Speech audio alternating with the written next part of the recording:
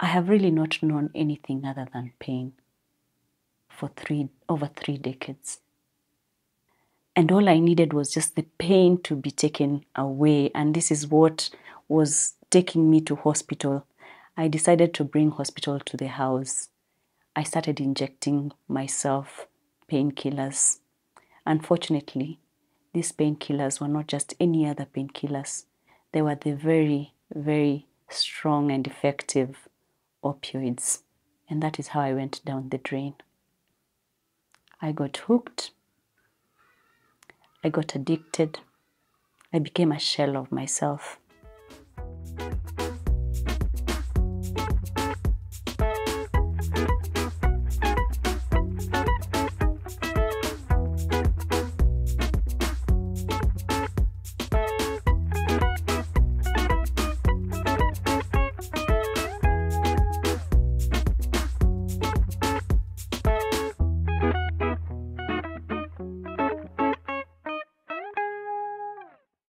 My name is Trish Barasa, commonly known by many as Trish.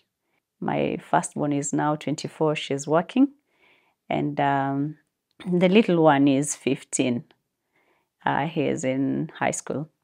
And I am a loving daughter to one deceased parent and a living parent, my mom. From a very early age, life has really just thrown curveballs at me, and it's pain after pain after pain. And then came the diagnosis. Initially, we didn't even know what it was. So for 3 decades, I knew nothing but pain. And it started off with lupus at a very early age in my teens. And pain, joint pains, and all other kind of pains, including headaches. And as that was settling in, another diagnosis hit me. And this time the abdominal pain was not just because of the lupus. I was an endometriosis patient. The surgery confirmed it. Slowly after, the fibroids checked in. It wasn't just one fibroid. It was 7 fibroids that needed to be removed because they were causing havoc through my life. And later in my 30s, the endometriosis is not just existing on its own, there is also adenomyosis. Almost forgetting coccydynia. Coccydynia had walked with me throughout my 20s. And then later on, a coccygectomy because an accident had broken my cervix. It was a fractured cervix. This left me with residual pain, what doctors sometimes call phantom pain. I have really not known anything other than pain for over 3 decades. And this literally put me down. Sometimes I'd not even go to work because of the pain. And little did I know that I was finding a way around it. I was getting to know what doctors were giving me, and I was getting this for myself. And by the time it got to opioids, I slowly found myself sourcing for these opioids myself. And at one point I was taking the tablets. And then ultimately, having injected my own sister who had TB and needed streptomycin injections, I realized I could avoid and cut out all these hospital visits and trips and time wasted. And the doctors are asking you for, your history, your last monthly period. And all I needed was just the pain to be taken away. And this is what was taking me to hospital. I decided to bring hospital to the house. I started injecting myself painkillers. Unfortunately, these painkillers were not just any other painkillers. They were the very, very strong and effective opioids. And that is how I went down the drain. I got hooked. I got addicted. I became a shell of myself. I have journeyed with chronic conditions and autoimmune disorders for the past 3 decades, perhaps over. Our healthcare system is not the best, and you may not know accurately have a diagnosis at the right time. So it may be over, but for 3 decades, I have journeyed with chronic conditions and autoimmune disorders. Through it all, my best moments, my happiest moments are really the times I'm well. Like right now, I'm really feeling good about myself because I am not feeling, well, there's little pain somewhere, but I'm not feeling pain. It's not intense. The saddest moments have been when the pain is intense and when, like in the recent past, last year, just before surgery, I actually at some point told God to take this cup away from me because those have been really tough and hard moments. When the pain is intense, when you cannot go through a natural call, when your nerves are entrapped and compressed, when the feet are swollen so badly, when the heart feels so heavy, or when the head is pounding so hard and everything inside you wants to get out of your body, including the inside itself. It's like turning around a piece of cloth, and you're nauseous, and the anxiety, and the many nights I sit up, not because I do not want to enjoy a good night's sleep, but because it is not within reach. But through this all, I've come to learn that it's not just a personal journey, but that it's interwoven with many others whom I advocate for the paths we have traveled. Similar or not exactly similar, but still a path of physical affliction. My journey is very complex, but I'll try and capture the now, and then we will keep going back in the process. About 6-7 months ago, 8 months ago, I had major surgery to remove endometrial tissue. Endometrial tissue, for most of us who don't understand the terms, even I didn't until I finally got the condition.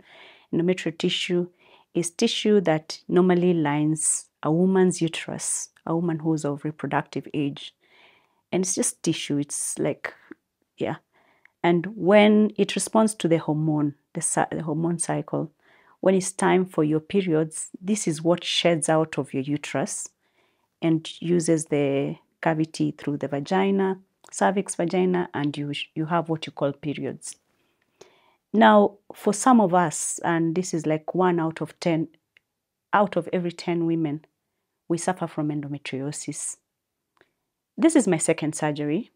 I had one when I was 25, some 20 years ago almost. I'm now in my 40s. Oopsie. Yeah, so this tissue in my case was it couldn't be seen so well because ultrasounds don't pick them out so well. But you could see changes in the bladder, you could see changes in the colon and the cervix and these organs in the lower abdomen. So they were adhered together because this tissue is at the wrong place and it keeps growing and it keeps sticking together the organs in my lower abdomen. I'm sure you've heard of the case of Njambi Koikai, who had endometrial tissue in her lungs. Now, for a long time, we've only thought that this tissue responds to the cycle, but it's now emerging that this tissue creates its own estrogen. So it won't shed and respond like a normal period, but you will see something of a similar fashion. So I had an endometrial surgery for this tissue to be removed. I was opened up through ports because it was a laparoscopic surgery. Some was removed near the bladder, some was removed in the cervix, and all over these places. Ahead of that surgery, when I was given the costs, I was distraught because I could not afford it. For me, it was that I was going to have to live with this. Live with painful sex, live with painful defecation, going for long calls, going for short calls is extremely painful. Live with abdominal pain, and I'm talking about very severe pain. If you give me a 1 out up to 10, I will give you a 10 for the pain. Live with nausea. Live with bloating which hurts because it's not coming out, and you feel like getting into your system or poking the intestines so that they release the gas. And I know there are many women out here who can relate to what I'm saying, because some few people I've spoken to say, oh yeah, I also get that. Constipation and insomnia, and then headaches. So that was the alternative. Live with that. And the pains would run sometimes, the periods would run sometimes even for 14 days. And I almost used to feel like the woman in the Bible who touched Christ's hem. And there are many nights I prayed for a hem to touch Christ's hem because I'm a Christian. But God chose that I go through this path, or allowed it. So that's my most recent experience. And because of that pain and the endometriosis, I have taken so many medications, which I will talk about at a later time in this show. Other than that, we also removed some fibroids. I had about 6 or 7 fibroids in my uterus. I also have adenomyosis. Adenomyosis is now this uterus, this tissue which is supposed to be in the uterus, is growing in the wall of the uterus, not inside the wall. So the cure to that is removing a uterus. They can at best debulk, but you cannot remove it. So you can only remove the uterus to cure that. Endometriosis, you can remove the tissue you might find in different places. So that also contributes to my lengthened periods, which can even go to 14 days. I had my uterus debulked for that during the same surgery, and I had the fibroids removed, which are about 6 or 7. So I had an endometriosis surgery, fibroids, and the removal of adenomyosis, a different condition. Other than that, I suffer from hypertension. And most of the time, especially when I'm in severe pain and there are maybe infections because of this tissue that's occurring where it should not be, and it does not have an outlet out of the system is struggling to fight it because it's inflammation, I end up with very severe infections. It always affects my vitals, including my blood pressure and my temperatures. I get high fevers. So at the same time, I have this coccyx pain, and I was reading somewhere that sometimes endometrial tissue will rest at a scar. So you have this tissue targeting a place where you have a scar. Now for me, I have coccyx pain. Coccyx is the tailbone of your spine. For the animals which is said didn't evolve, that coccyx is a tail. For us human beings, it's just the end of your spine, and you feel it when you sit. I would mostly feel it when I sit because of pain. And when I had severe endometriosis, I really had a lot of pain when I would sit. I sit on a donut because of that, to sort of relieve me of the pressure. Then the tailbone is hanging in the middle of the donut cushion. So maybe just also to mention, I had an accident in 2018, that's around 5-6 years ago, and I broke my coccyx, which already had a problem. So it was removed. But the place has what doctors call phantom pain. If you've had a limb amputated, that section will always pain. There will be some pain, some raw pain. They call it residual pain or phantom pain. So I've counted 5: adenomyosis, endometriosis, fibroids, since my 20s, coccydynia because of the coccyx pain, also since my 20s, hypertension since my 20s, and finally lupus. Lupus I have journeyed with since I was in high school, as far as I remember. I always used to have joint pains, and I would get kidney infections. And during one of its most severe flares, because lupus behaves in such a way that sometimes it goes on remission, and at times it's in flares. So during one of those very severe flares, I had just lost my sister. I was peeing blood. My kidneys were just giving. Other than that, mostly lupus will have simultaneous joint pains. So when this is paining, this is paining. When these are paining, these are paining. This is paining, this is paining. So it's always simultaneous and regular. Yeah, and it's very severe. Now, I may not have the exact timelines, but what I remember is throughout high school, if you could go to our high school clinic, which we used to call a sanatorium, you will get records of me being unwell. And even when we would be home, in fact, I remember one particular Christmas, we used to make so many chapatis, and we were going on with the cooking and a goat being slaughtered somewhere, and I was in so much pain, severe cramps, but at the same time, a lot of joint pains, extremely painful joints, and it was happening on both sides. And I explained to my mom that I am having these crazy pains, and she told me, she actually dismissed it. We all dismissed it, that it's probably malaria. So for a long time we dismissed it until high school.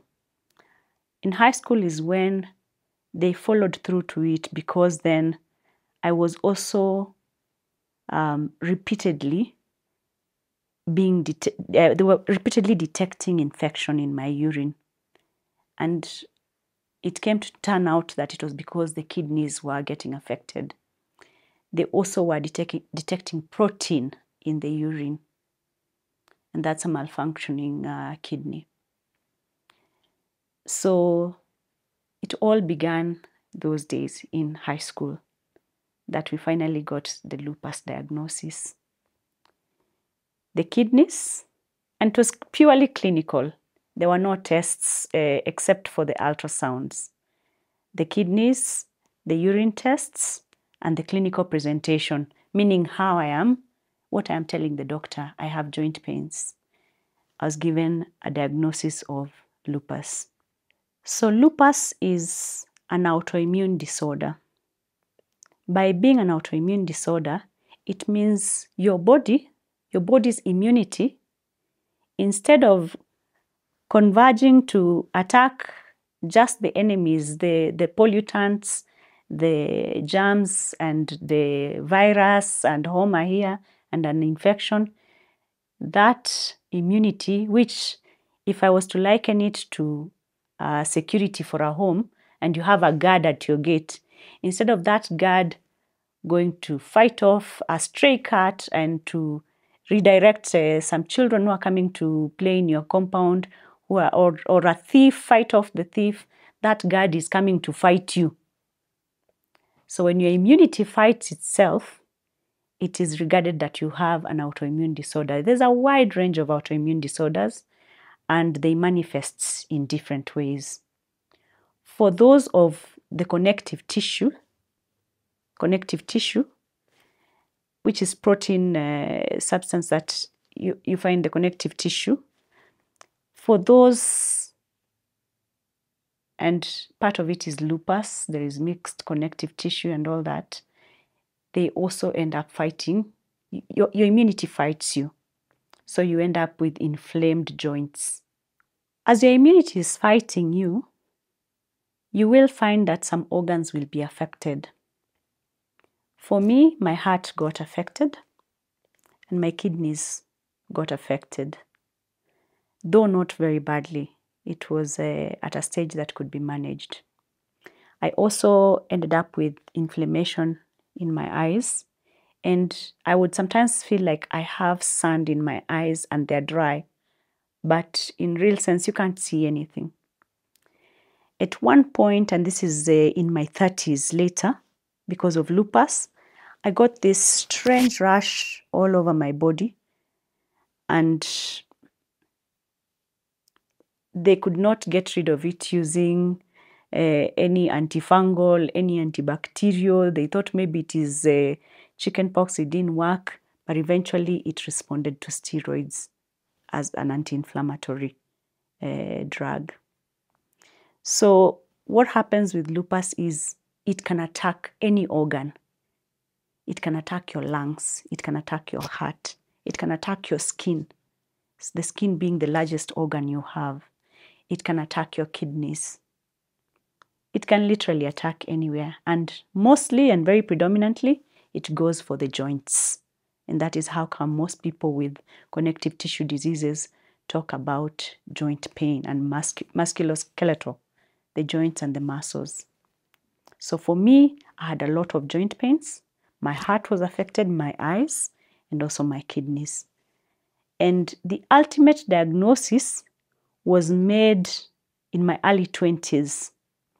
And at that point, I had a cardiac episode, like something like a heart attack. All I know is I was in the ICU. I don't even remember the events very well. I was rushed there by an ambulance. I must have been 23.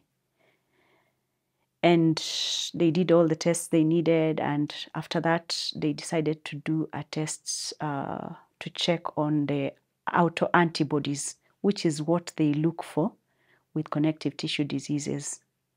And they were able to confirm that it was a lupus diagnosis. So I left Aga Khan Hospital then with a lupus diagnosis when I was 23.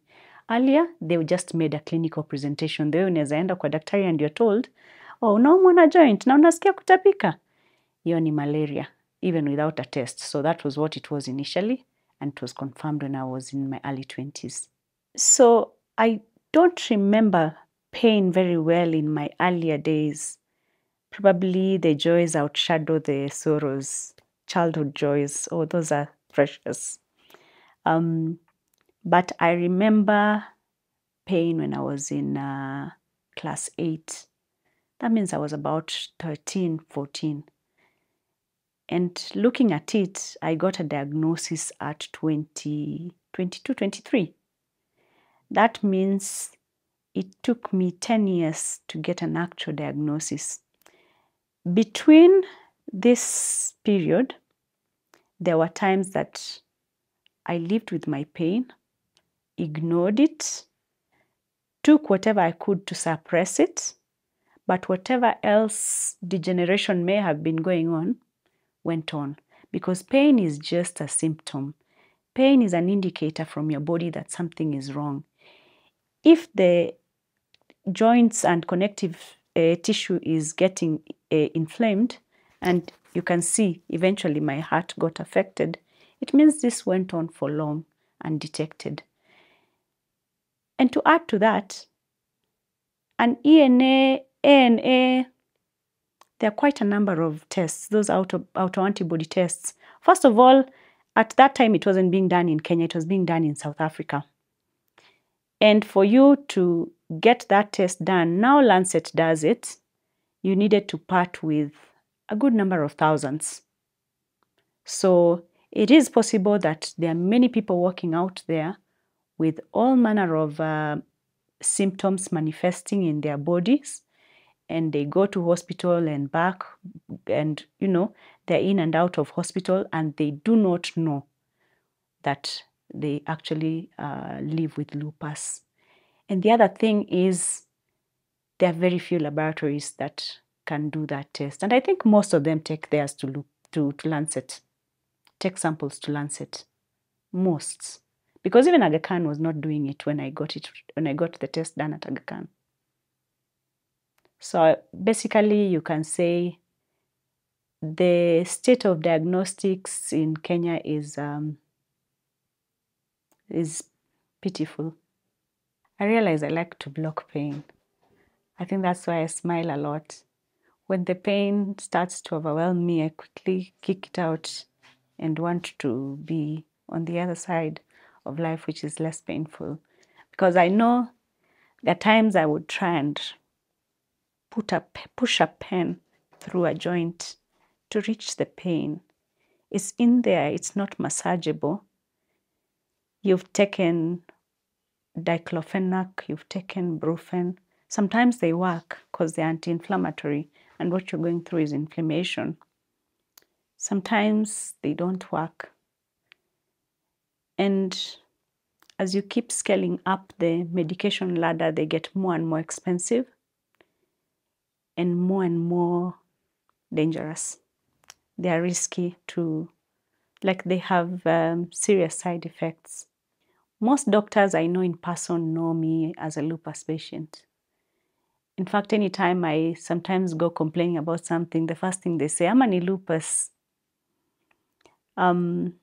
Sometimes we even blame it on lupus when it's not lupus, I don't know. Because once you have this major diagnosis, then that's it.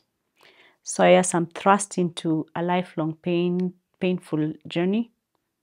And secondly, I now need to constantly have around me, and I always do, a painkiller. Even when I've traveled out of the country, I ensure I have a painkiller, just in case I may not be able to quickly get one because maybe they have a very controlled system out there. And a lot of times, for anything that happens, you think it is the lupus. So maybe even there's something else and I don't know because I'm thinking it's the lupus.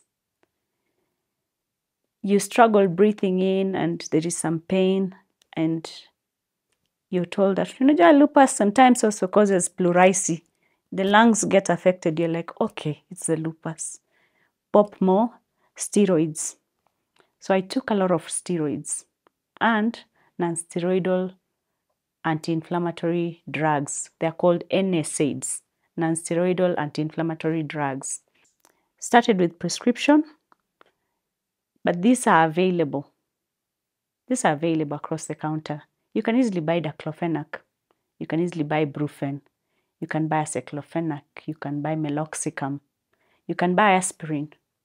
All these are drugs which are easily available. Those are non-steroidal anti-inflammatory drugs. On the other side, the very dark side, is these medicines erode your stomach lining, your gastric lining, gastric stomach lining.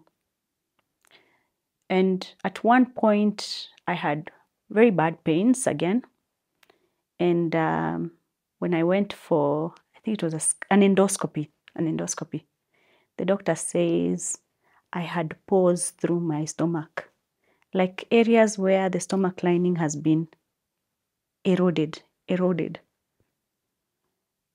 Like any further erosion will cause an ulcer somewhere, or it could become porous and the stomach contents could spill into the cavity that holds everything together.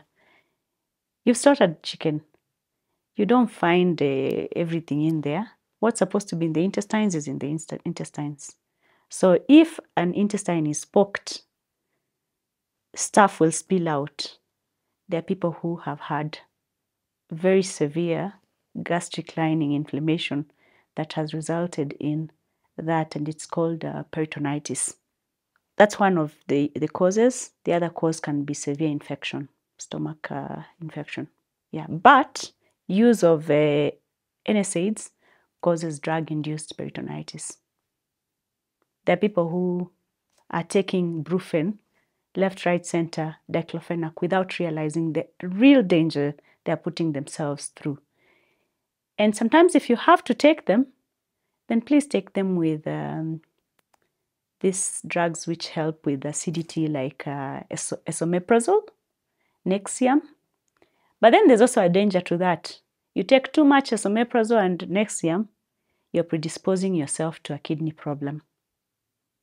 Yes. So, but taking esomeprazole with brufen is like running into a house with a blanket, a house that's on fire. The fire might not catch you.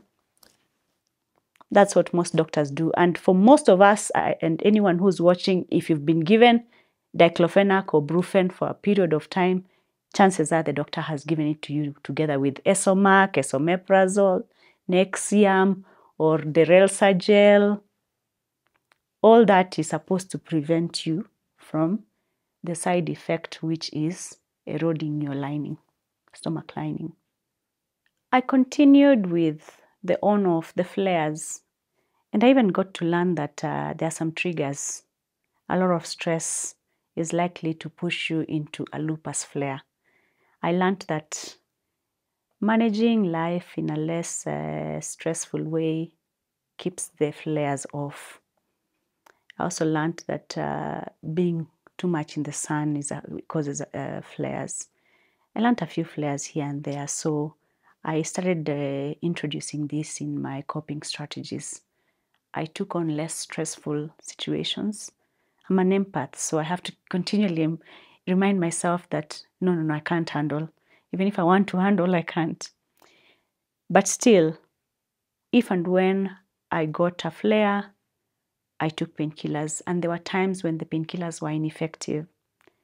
And they were causing me side effects. Remember that, the gastric lining problem. So they also would introduce different drugs. The doctors would introduce different drugs because they're now aware that I am already an ulcers patient, peptic ulcers. I mean, they've already done the endoscopy and they've realized that I have peptic ulcers. So they started cutting off on the NSAIDs. There was a time I took a certain type of steroid. I think it's called Metril. There's prednisolone I've also taken for so long. There's a time I took Metril, if I'm not wrong, together with hydroxychloroquine, the one that people were taking when there was COVID, for 6 months straight, every day, until I finished. And the regimen was so complex. Like first 1 month, I think, or something, I was taking 4, 4, 4, 4. Then by the second month, it was like 4, 4. And then like it went on, and they have to be tapered because your body also produces its own steroids, cortisol. So when you're breaking it, you have to do it in a tapered manner. If you don't, you will go into a crisis. At the same time, lupus was affecting my skin. I was using hydrocortisone, the cream. I was basically just taking care of lupus, and I was learning how to avoid flares. It doesn't mean that they will be gone entirely. They still do come. In fact, I remember once when I was at the university, may his soul rest in peace, Ali, our index 1. Should I say the year? Okay, I will. In 1998, we did our KCSE in 1998. Ali had gotten so interested in my pain. Ali passed on at Kemri. He was our index 1 and he was a medic, and he was so passionate about his work. Ali came to me and asked me if he could study my problem. Yeah, he was interested, and we said he was going to. I guess we will never get there. He passed on. I really didn't understand what was going on. The pain was too much. Sometimes, there was even once a psychiatrist was sent to me, and they thought that I was either faking the pain. Until later, when now the second diagnosis came in, endometriosis, and I was operated on, and they took the tissue It was found in the pouch of Douglas. I also don't know where the pouch of Douglas is, but it's somewhere behind your back near your rectum area. And that was removed and it was taken to the laboratory for testing, and it was endometrial tissue. It's not in the uterus. At least I got validated that I wasn't faking the pain. So there was lupus, then there was now endometriosis, and both are very painful. Somewhere along the way, I had an appendix rupture. I remember that when I went to hospital and I was told that you need to be admitted, and I had had it with hospitals, and I said, I'm not going to be admitted. And I went back home. I barely entered my bed. I went back to hospital, and they dashed me to theater. I was straight to theater. I think they did a quick scan, and then after that, straight to theater. My appendix had ruptured and it was removed. I don't have an appendix. Yeah, so then the coccyx, the tailbone, also joined in the foray, again in my early 20s.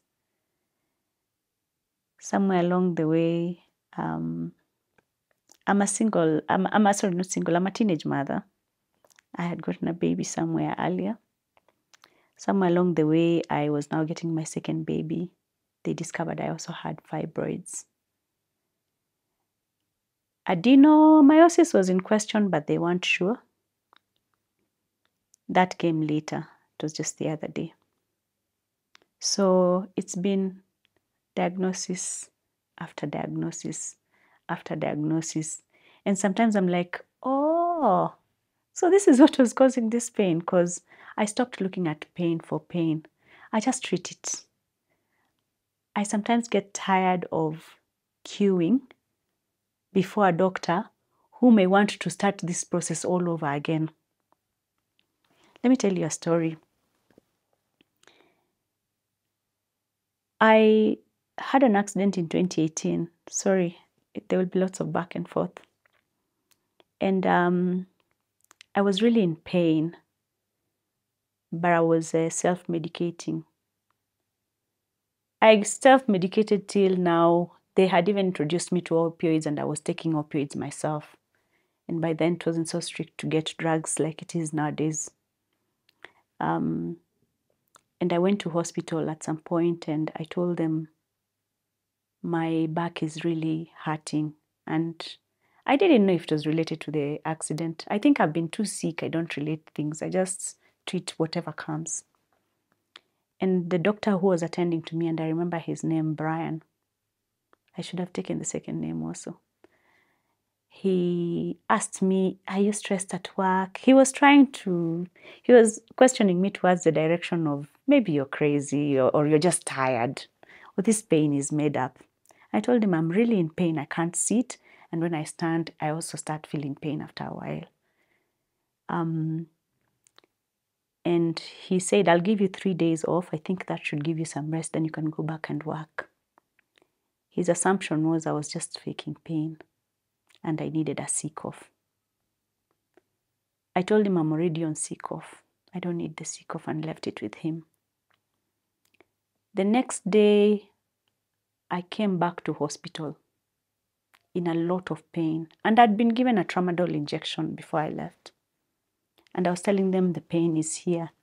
They would insert the fingers digitally through the rectum, and they'd say, can't see anything, should be okay. The next day when I came, I was taken straight to the spine clinic at Aga Khan. And the doctor looked at me and looked at how I was sitting and said he wanted to have an x-ray of my lower back, both laterally, anterior, and whatever, I think anterior lateral. And that x-ray came back with a broken coccyx. That Brian had given me 3 days off to go heal. Aga Khan normally has rounds, and during the rounds, the surgical team, the students who are now studying to be surgeons, come round. After my surgery, I had my surgery in Aga Khan with a spine specialist. Brian was amongst the team of doctors who were checking on the surgical patients. I told Brian, you gave me a sick off to take home a fractured coccyx that needed to be operated on. Shame on you. So pain has shown me a side of humans where in our limitations, we blame the people who are going through pain. Instead of supporting them, even the medical doctors will sometimes be the very, very perpetrators of malice and of stigma to people who are in pain. And it's worse when it's a chronic condition, because that means today is not the last day you're going to hospital. Sometimes you go to hospital hoping you will find somebody who will treat you, who will listen to you differently. Sometimes you go there and you clearly meet a newbie, and you can see a rookie, and you can see that this one is going to start asking me if I have traveled to Bungoma in the recent past and probably I have malaria. So I have faced all that. But the worst is those that invalidate the patient's pain. The pain, because of living in pain, sometimes I want to live in the moment because I don't know if tomorrow I will be well enough to do this. I have found myself staying up until so late, and now I have come to realize this about myself. I'll stay up so late because I don't know if tomorrow I'll be well enough to do a really good report. Let me do it today. I really do a lot of I don't know about tomorrow. Not that I'll be dead, no, but that I'll be in pain and you may not see it the way I'm feeling it. So what I do is I tackle a lot of things when I can and at that time. Pain has made me feel sorry for myself, which I don't like. I have had conversations with God where I'm so broken. I'm asking Him why. Pain has made me plan for pain. I start a journey and I will take some drugs, then I will pack some that I will take after 2-3 hours, and that way all the way. And eventually pain has turned me into an addict, an opioid addict. Fortunately, I'm now on the road to recovery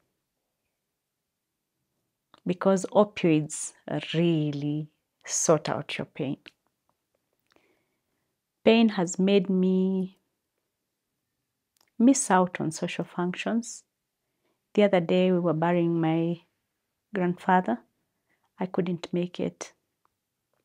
There are times I've sacrificed and shown up, but in a lot of pain. And the fact that pain like the coccyx is not visible. Every other young person is serving the old people and you're seated. You look as if you feel too hot for us, that you can't serve people. And whenever you say, oh, I had surgery or something of that sort, they tell you hata sisi tumefanyiwa. Wangapi hapa tumefanya surgery? Pain has made me have outbursts, anger outbursts, out of the pain I feel inside me. And pain has also, in a way, turned me into a cynic.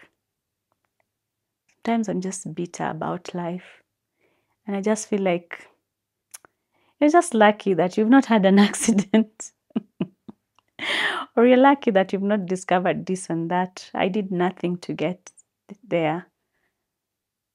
Pain has made me question God. Pain has made me not be able to give my best at work. Because in as much as I would like to, I'm in pain. And every time I'm in a lot of pain, my brain shuts down. I really do good work when I'm not in pain. Pain has made me taste cannabis. Yeah, and I had a bond with my father, a bond of pain. He also had a back problem, and he used the exact medicine that I was using.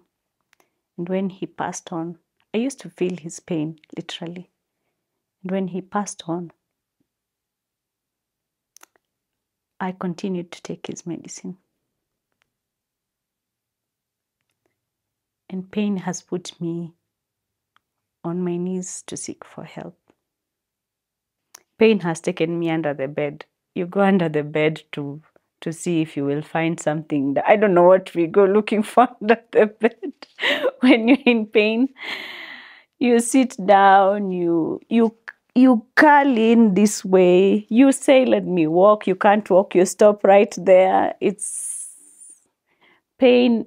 Pain really just, it makes us do very crazy things. For me, I have gone to hospital and I am in pain, and I'm telling the doctors, I am in pain. Just take care of my pain and I will go. I don't care for whatever else you want to do. You can follow the other medicines, just remove the pain. But they say it's a good thing to have pain because then you know something is wrong. It's an indicator. Yeah, for some of us, our life are like indications. Full pain. Yeah, so pain has affected my life in many ways. Pain has taught me to appreciate the moment and to love the times when I'm not in pain. And sometimes when I look at especially my experience with opioids, even the times when I have, something close to anticipatory bail, the way MPs go for anticipatory bail, me, I do an anticipatory pain injection because I'm like, I might feel pain. I don't even know, but I'm like, I think I'll feel pain.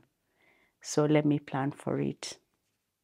When you present yourself to hospital with pain, mostly the doctors will ask you to rate the pain. The nurses first, they'll ask you to rate the pain. They'll also look at you, how you're presenting.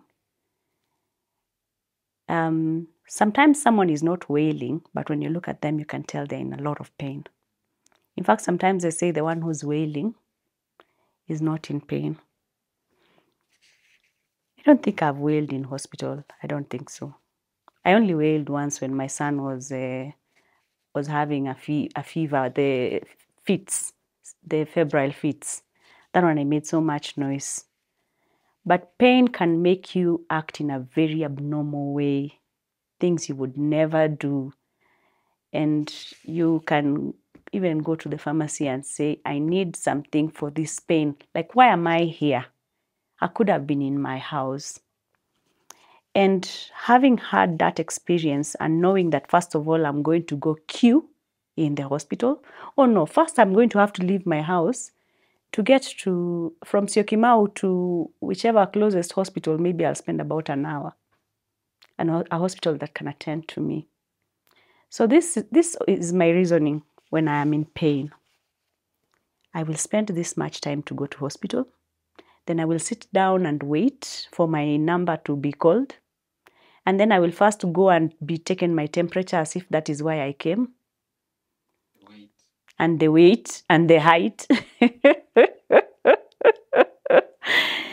And having crossed hospital corridors so many times, and I know the drill. A lot of times I just want to get down to why are we here? And having used opioids, because somewhere along the way, when the pain became intense and my vitals were getting affected, and now I even have a machine for measuring blood pressure in the house. When I know that my blood pressure is going up because of pain and I'm sweating and your tongue feels like it's full of, like you're full of saliva in your mouth and you almost want to throw up because of pain. Why take myself through all that? So first things first is I always make sure I have stock of painkillers. This is perhaps because of our poor disposal system as a country, where we don't have a way to return medicines that have not been used. Remember, I even told you with my father's medication, I took them and continued with them. Those are prescription drugs. Developed countries have something they call a disposal system. If someone dies, these medicines should be, there should be a proper reconciliation. This person's medicines are here, they died, either we are going to incinerate them or something. This person has been changed medication, they're no longer on Panadol, they have now been put on Brufen. These Panadols have been removed. Same with opioids, because even opioids, they're classes. There's low potent and highly potent. So I started with the low potent opioids. After the diagnosis of what I have, now whenever I present myself to a hospital with that diagnosis and with the scars that are visible because of surgeries, there's a scar here at my back, there's a scar here for the what, there's a scar down here, I have like about 7 scars for the different times I've had either this or the other. Because of that, now doctors believe you. Start, like you just tell them, I'm in pain, I've had my coccyx removed. They will believe you. They don't even argue with you. So at least now I have an easier time. And in fact, they know that chances are this one might not work for her. In fact, sometimes I even tell them, don't waste your time giving me this drug. It won't work. And then I also tell them, don't give me NSAIDs, the diclofenacs, the brufens, because they will erode my stomach. You will deal with 2 problems. You will give me a second problem. And when they erode, when it's so bad at that time, you actually end up also in pain. Extreme pain. It's like your insides are being cut by spears. So when I go to hospital now, because I am sort of a known patient, I am a known coccyx. First, I've gone through a coccygectomy, the surgery, and I have a coccydynia, the pain. I am a known endometriosis. They can see the scars, and I have adenomyosis. I am a known, I have gone through the cysts, the ovarian cysts, twice before. I'm a known, of course, appendicectomy. They can see that. And then they can see, I mean, they now can see. And then I'm a known lupus patient. So now they know that whatever pain she's talking about, if she says it's severe, it's severe. The other thing is I don't have a reason to lie about the pain. In fact, if I'm not in pain, or if the pain is not severe, I'll not waste my time going to hospital. Those places are really boring. Hospitals are boring. Hospitals are long and tedious. If I can even treat my own child, I would treat them. I would not go to hospital. I would only go to hospital when I don't know what to do. But to go to hospital so that you tell me I have a homa, I will not. To check my temperature, I have a thermometer in my house. My blood pressure, I have. I will only find myself in hospital when I really need to go to hospital. And I don't know why sometimes medics treat people badly who are in hospital. Half the people I know would not even go to hospital. Half the men I know don't even want to go to hospital. So if you find someone there, they really have had to come. Either they've been convinced or dragged to that hospital. So for me, I found myself, once I checked into the opioids class, it now became opioids all the way. And because of compression of nerves, I was also taking gabapentinoids. Gabapentinoids are drugs like gabapentin and pregabalin. They are not very common. They are used for people who have seizures, and they're also used for treating nerve pains. There are others which I find very ineffective, like Neuroforte. That one, there's a doctor who had given me and I just gave it back to him. I told him, why are you giving me this drug? It won't work.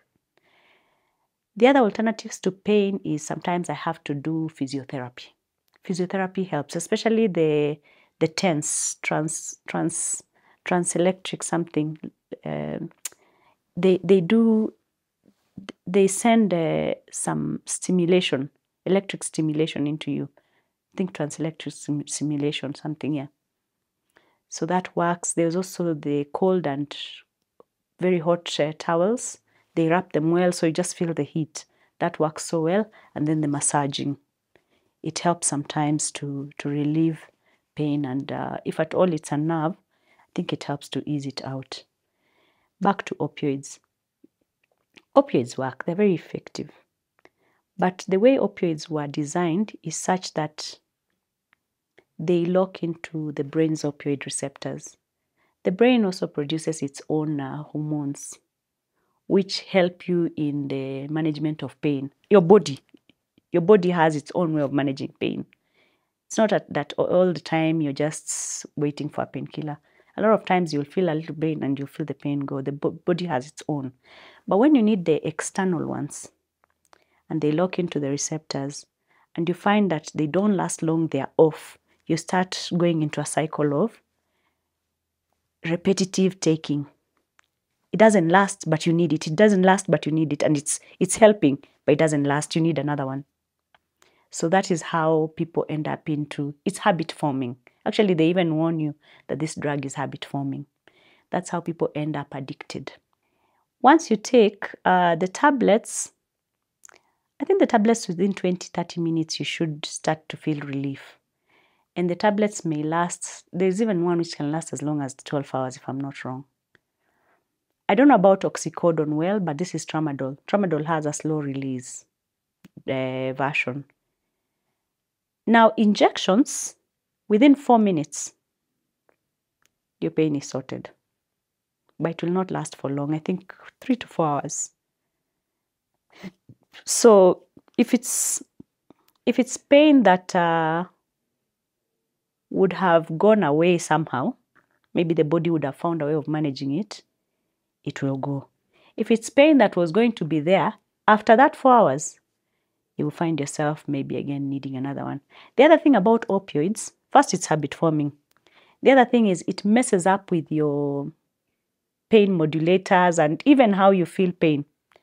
Opioids actually make you end up having more pain. It's called hyperalgesia. Hyperalgesia, yeah. So if this was normal pain, you feel like it's now a stone on you when you feel pain. It messes up, I think, with the technical aspects of it wouldn't make sense, but something like the modulators, yeah, it messes up with that. So opioids will make you feel more pain. So the trick with opioids is not to take them for long. Take them for as short a time as possible. I don't even think you should do 2 weeks. If you go longer than 2 weeks, chances are you'll become an addict. You will look for those opioids. At the slightest pain, you will not take any other painkiller. And then if you are on injections, the process is even shorter and faster. It's so effective, and with the injection, you feel the euphoria. So the injection doesn't just take care of pain, it makes you feel so relaxed and peace. It's as if, you know how you feel so nice when someone hugs you, the feel-good hormones. Even when you fall in love, even when you do exercises, it's some nice feeling, you get dopamine. A nice, huge feeling. For people whose, there's a doctor who says that people who become addicts are people whose circuits were messed up with, maybe because of trauma, childhood trauma. There's a lot of current research around that it's childhood trauma that leads to addicts. I don't know how true it is, but if there are circuits within our brains which help us to, benefit from the peaceful feeling, the feel-good feeling, for people who had those circuits broken, most of those will turn to addiction, and the addiction gives them that. They feel good. The good feeling that you normally feel, they don't have it. But when they take opioids, they feel it. And it is so magnified that if, let's say, 10 mLs of morphine is a whisper, a nice whisper. An equivalent of 10 mLs of exercise is a whisper. 10 mLs of morphine is like an amplified speaker of pain, of feel good. of peace. Most people who take who inject themselves opioids, the addicts, will tell you, I feel peaceful. And it's true, I can relate to it. You really feel calm and peaceful. The only problem is it's habit forming. The other problem is it is never enough. The body keeps demanding for more. And the more you take it, you get to a point where your body reaches its limit and you go into respiratory depression and you die. I talk to my friends a lot. I'm lucky to have very good friends and my spouse. I actually didn't notice when it was escalating, but I had very bad back pain. This has gone on for a while, almost 2 years. I'm not sure if I was an addict for those 2 years, but I was really an addict for 4 months. That one I can say for sure. From after surgery all the way to December, September, October, November, December, I was a proper addict. But all this while, I used to get injections of tramadol. Tramadol is not so bad. But eventually, I got access to a strong injection. Even fentanyl, I had access. I had access to any drug I wanted. And I know how to administer an intramuscular injection, whether it is on the glutes, thighs, or up here, deltoid muscles. I know how to administer it to myself. I used to do it for my sister who passed on with me. Now, I tend to think I was also in transition this last year. My dad had died. I hadn't processed the death so well. And my dad and I were very close. I had gotten married. I kept feeling like my dad was missing out in my marriage. I was now a wife. I'm out of theater. My mother-in-law is visiting. I'm supposed to be taking care of her. Everyone is following up with me. The cost of the operation was expensive, so I had a lot of support from friends. So I also wanted to report good reports. I'm good. So I would host people, and then I'm an empath. And anyone who had a problem, I would be there for them. Little did I know, I was draining myself. I was not recovering. I was not healing. In fact, if anything, I was going into more pain. So I started looking I need that injection again. Because now it had been stopped at hospital. But I'm coming back to a home where people are coming to see me and they're expecting to see someone who's okay. I was not okay, but I was okay. I was dealing with so many things. I was not working, joblessness. And yet I have to report to all these people who care for me that I'm okay. So I slept. I slept all the way. I was just saved by the grace of God from death.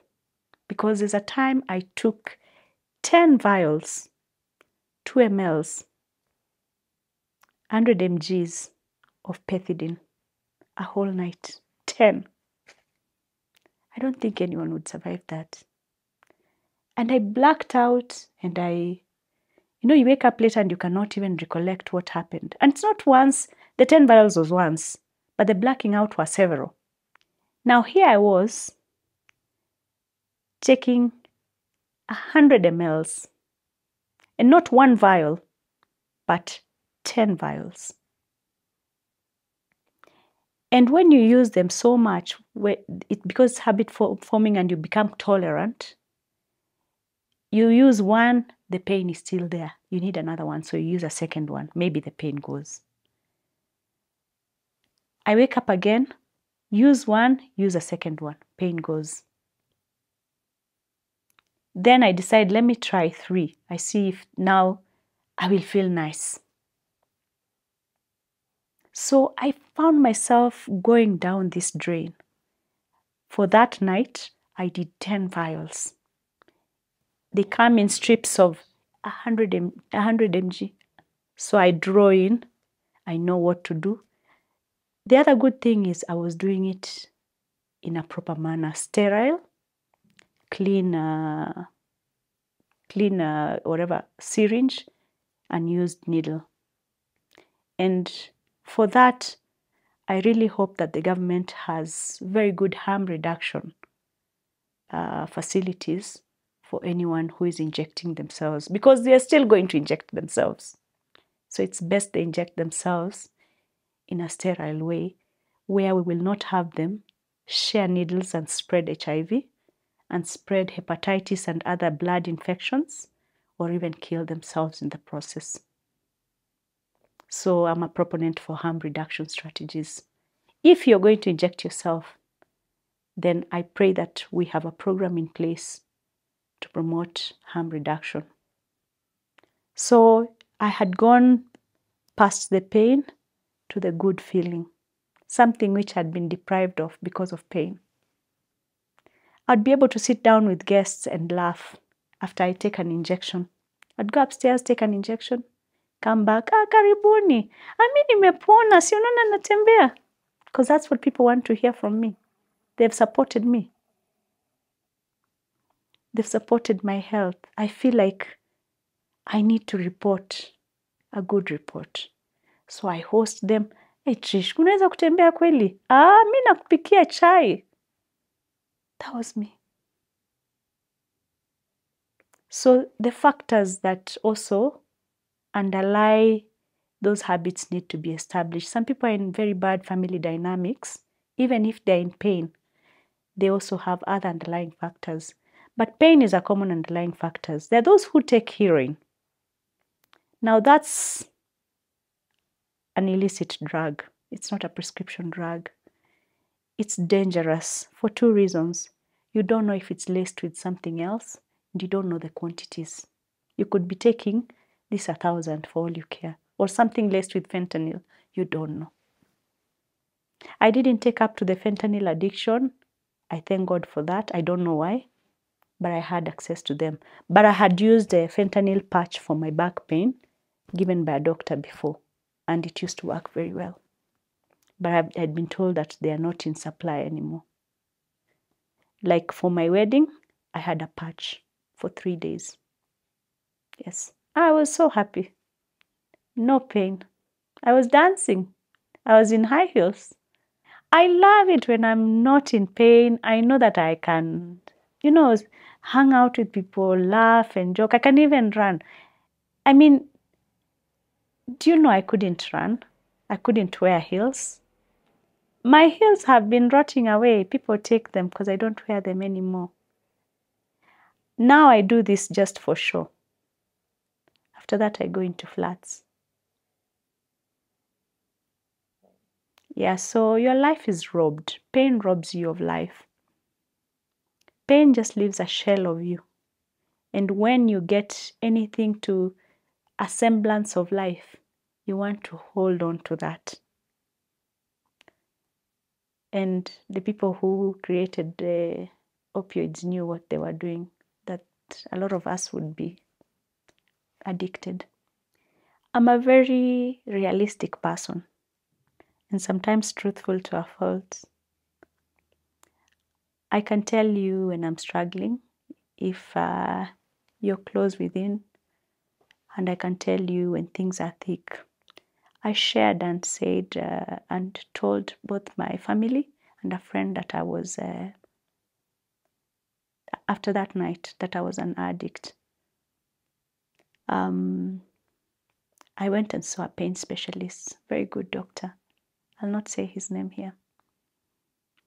Very good doctor. He looked at it holistically, psychosocial,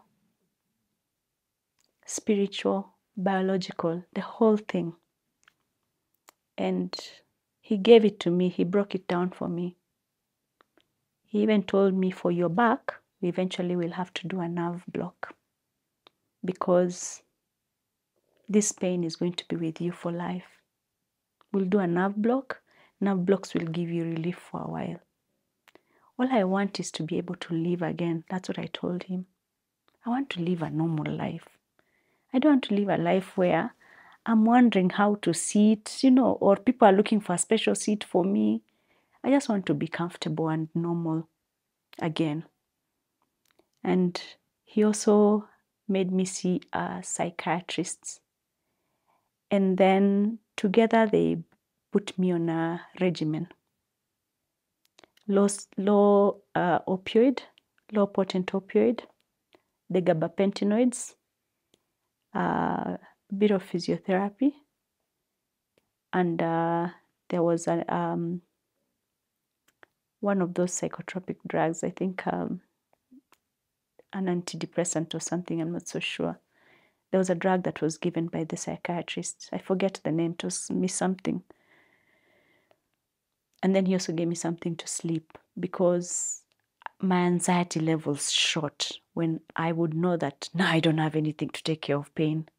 What if pain comes? Do you know, I would just think about only that. What will I do? If pain comes, oh, I'll work. I would find ways to go around with the what if pain comes. So my doctor was very, very cordial and he was so understanding.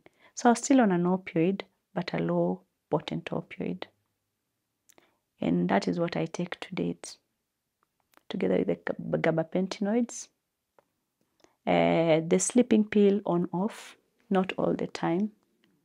But then sometimes, no, I'm no longer on the drugs that I was being given by the psychiatrist. I am due to go see him. He asked me to go see him when I'm ready for the nerve block. I don't know if it will be an injection. I don't know, on the spine. I have no idea, or surgery. I don't know. I'm just waiting for that time to come. But yes, it took a lot of being open. There is a time I relapsed in December festivities. People were having so much fun. I was in pain a bit. And I needed to also just have fun. You should see me in a party. I'm the party animal. So I just felt like I needed to get a boost and, have fun and dance with everyone else, And it was huu mwaka ndio mwaka kufosi something. And I was just having fun and other part dancing, and I was learning the moves. Of course, I don't know the moves. Yeah, so I'm waiting for the time when I will go for the nerve block. For now, we are on a low potent opioid, and a gabapentinoid, and a sleeping aid for when I need it. I don't look like the average addict. In fact, my hair is just out of laziness to braid it. Normally, I have a very neat look. The average addict is dirty looking, has piercings, didn't shower, was almost forced to come here. And then the average addict, labda hata hajaenda shule, aliachia mahali, amesumbua wazazi. Mimi sijawahi sumbua wazazi. In fact, may my dad's soul rest in eternal peace. My dad was very proud of me. He used to love me so much. My mom loves me too. Lakini not like my dad. My dad used to adore me. I have never disturbed my parents, even though I was a teenage mom. That's a story for another day. I've never slept out of home. And when I'm at my mother's place, even visiting, I have never been home after dark. I am anything but the average addict profile. Why I decided to come out is, number one, to let people know that this can happen to any of us. And maybe some of us are hiding. And then I thought, if I can talk about it, they'll probably give addicts an ear. Because they're not listening to addicts. They're thinking, what do these guys know? Wanataka tu wapewe mshahara na wajafanya kazi. Maybe they're not even able to work. You first need to treat the addiction. Maybe they're dealing with other dynamics. I came out because I know that underneath every addict is an underlying factor. It could be socioeconomic. They are dirty, maybe because they cannot afford water. That money they would rather go and buy another injection of heroin or something. So I came out to perhaps question normal thinking, what we call the orthodox ways, that addicts need to be looking this and that way. Addicts are so many other people we live with. And as at now, after running, I ran the Beyond Conditions podcasts, where I advocate for those people who live with chronic conditions, those of us, to be able to realize a full life despite living with chronic conditions and navigating health intricacies. I came out because I'm challenging the norm. I'm wanting the world to know that we are living with addicts who are afraid to even talk to us. They are dying amongst us. How many ODs are we hearing about? That OD was not a suicide. It is somebody who didn't come out. They thought they were having a high and they will wake up and take the next. It was never a suicide. When I realized that I had many possible suicides, and yet I wanted to live the next day, I did not want to die. I was just going to fix a pain and get a high. I had every plan of being at the next party. But tolerance pushes their limits. Their respiratory system depresses, and we find them dead with an injection near them. Those guys had no intention of dying. It is a death that caught them unawares. So I'm here because once I started talking about that opioid thing, I have about 4 doctors who are addicts, who have told me they're addicts. I have heard from nurses. I have heard from sisters ladies whose nurse sisters, their sisters are nurses, are addicts. I've heard of friends who tell me, we take care of so-and-so, and she keeps asking for this injection. They're suspecting she's an addict. Yes, she's sick, but the level at which she's taking the opioids are too much. People have come out talking about it. Somebody came and told me, Trish, after I had my knee surgery, I have never stopped taking opioids. The fact is, and the truth is, we have a lot of people who are opioid addicts, and not just the prescription opioids, and not just non-medics, but we're talking about medics who are hooked, and we're also talking about patients who are hooked, and we're also talking about the general public, people who are hooked and who are hooked to the illicit drug. That is the unfortunate truth that we as a society need to come face to face with. And it pushes me to think along harm reduction practices, because we need to embrace this as a society, that it is possible to get hooked, first of all. The only reason people don't talk about being hooked is because they're embarrassed. There is nothing embarrassing about a disease. It is not. It's almost taking me back to the 80s when people were embarrassed because they had HIV. And people had to come up who now talked about it for us to embrace it. And then we started giving condoms because we realized that abstinence is a facade, because we realized that being faithful is a lie. And we realized that people needed to be given condoms. And even with condoms, we're still burying people of HIV. Even with condoms and even with medication. But it's not as bad. This is the same case with drugs. And for me right now, I am, first of all, claiming my right to health. Addiction is not a moral issue. Addiction is a health issue. Why would you jail an addict? What are they going to do in that jail?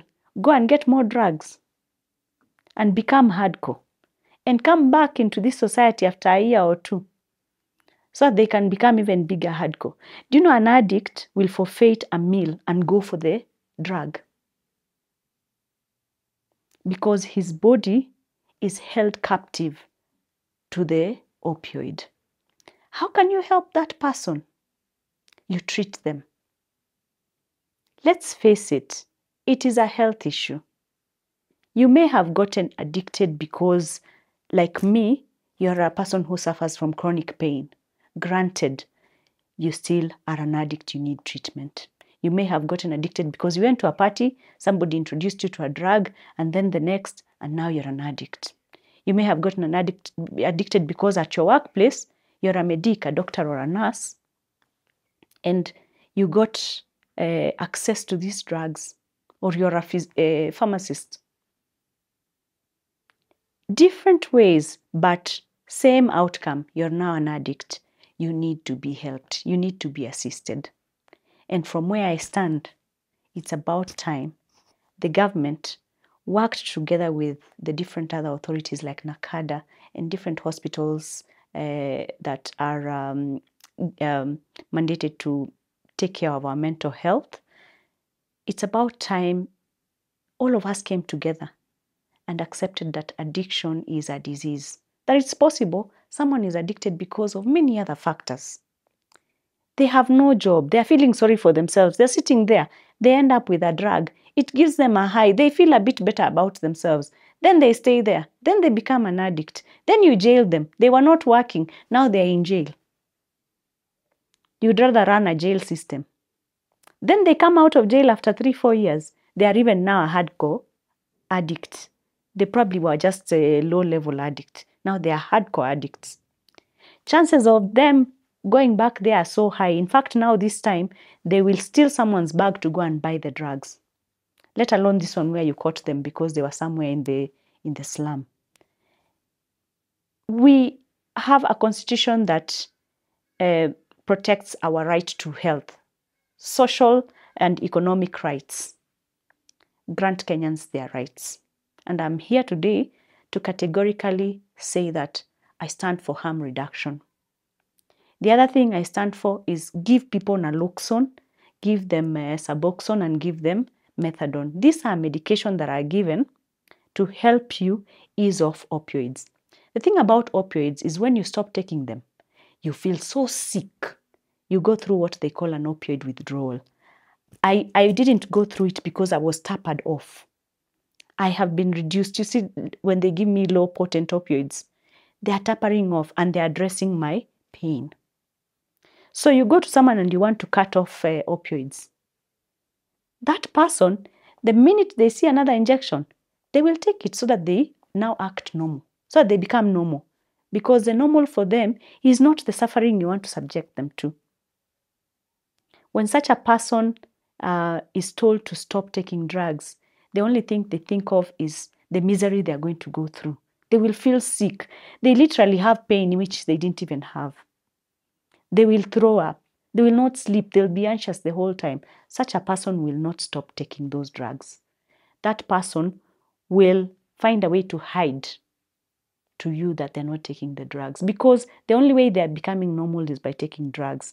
What you need to do is slowly ease them off the opioids. People are even given implants. There are very many people out here in developed countries who are now normal humans because they were supported through the withdrawal process. And they have never gone back to crime. And they are living testimonies. And these are evidence-based approaches, medical-assisted treatment, and then therapies, and all these other things, and support by families. Let people get educated. And that is why I actually run the Beyond Conditions platform for education on different things, not just this one, but on different issues. And as I come out here and talk about myself, I am well aware of the risks and everything that I'm putting myself to, but I'm also well aware that our right to health is enshrined in the Constitution. And if and where it has not been well defined or well interpreted, then it's about time someone did it for those who are struggling with addiction, opioid addiction. The thing about me is, first, I have very loving children. And I raised them alone for a while before I got married. If there's one thing I'm committed to, is ensuring that they live a better life than mine. And every day I wake up, I want to do that for them. And when I think about my children, I think about many other children who may be looking at me. I may not know them. And I already can just see my neighbor's child. She really likes me. There are many other people who look up to me. The far I have come means my influence is wide. So in as much as I have dropped, this never went. The influence remained. Those are the people who believe in you, even when you're at your lowest. That keeps me going. And it makes me not want to lose sight of those happier times, of the victories I have achieved, and of the times when I have excelled. I have excelled so much. I'm sure if you look through my profile, I have showcased myself. The world can see I can do it. All these things notwithstanding, all the failures notwithstanding, I don't focus on the timelines. I don't look at the difficult moments. And that hasn't been easy. It's also taken a lot of support and reminders from friends. Even the slightest thing I contribute to a friend's life, and maybe they reach out and they ask my idea to this and that, and I contribute something so important, they're like, if you are the Minister for Education, we would not be having this confusion for schools opening. It keeps me going. Hope for a better tomorrow. Even with a really dumpy today, that hope keeps me going. There are times when things have really been bad and there has arisen a phoenix out of the ashes. I am a believer of that. My husband, he has a lot of faith in me. He supports me even when I'm such a letdown. And every time I remember that, I'm like, you know what? You've got to make this guy proud of you. He is proud of you and everyone else is not. But I'm very lucky to be surrounded by a lot of very loving people, truly loving people. I know that there are those who don't care and all that. I don't focus on that. I know my strengths. That's the other thing. I was raised up by a very strong father. I know my strengths. And I have a very strong faith in God. And even when I'm really ill, I listen to a lot of classical music, Mozart and everything, but I also listen to Don Moen. His voice is so soothing and he helps me to tap into my inner ability to heal. So, and all these reminders, I think I mentioned at the beginning that to many people, I am a true reflection of how resilient the human spirit is. That keeps me going. Sometimes I feel like if I fall, all these people will stop believing in this, which is, I don't know how true that is, but if it means that I will help to keep another afloat and to make another strong and to keep another going, I will keep on going. And I know that things are going to be different. And one day I'll come back here and tell you that I told you that things were going to be different. And I started the Beyond Conditions YouTube channel. I mentioned earlier, we share our lived experiences as people who live with chronic conditions on that channel. And so far, I have started by my own, and I bring on the wisdom of many others who have walked down the same path as me.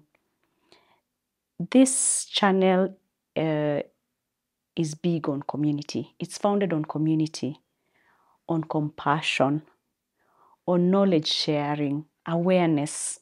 And I'm aware that a lot of us out here are not as educated. Education does not mean you will hear it once and believe it. Maybe they need to hear it 2 times or 3 times. They probably heard it somewhere else. They'll hear it from me. They may hear it somewhere else. And then they'll finally say, you know what? I think there's something in this, and they will go deeper to dig it up. But bringing this together to supporting and enabling and empowering those who live with chronic conditions to realize a full life, the potential of a full life, despite navigating all the intricacies of healthcare, even when ours is failing, even when ours, the doctors are working in the worst conditions. And I thank them for the work that they do for us. So I believe in a better tomorrow. And that's a belief I've held since I was a kid, and one that I do not intend to let go of.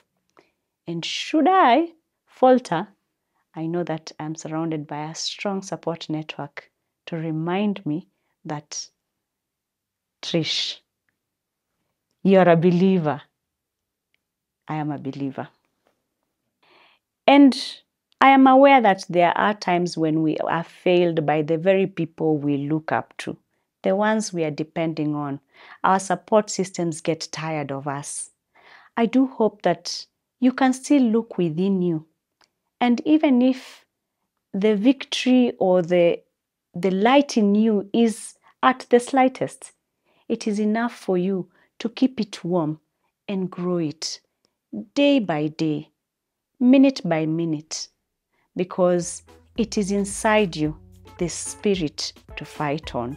It is inside you, the spirit to believe.